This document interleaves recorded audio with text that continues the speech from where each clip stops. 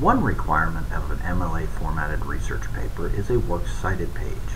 A works cited page tells the reader where your information was acquired. In this case, my works cited is already typed up, but works cited needs to have what's called a hanging indent. This means the first line of an individual work starts on the left margin and all subsequent lines are indented a half an inch.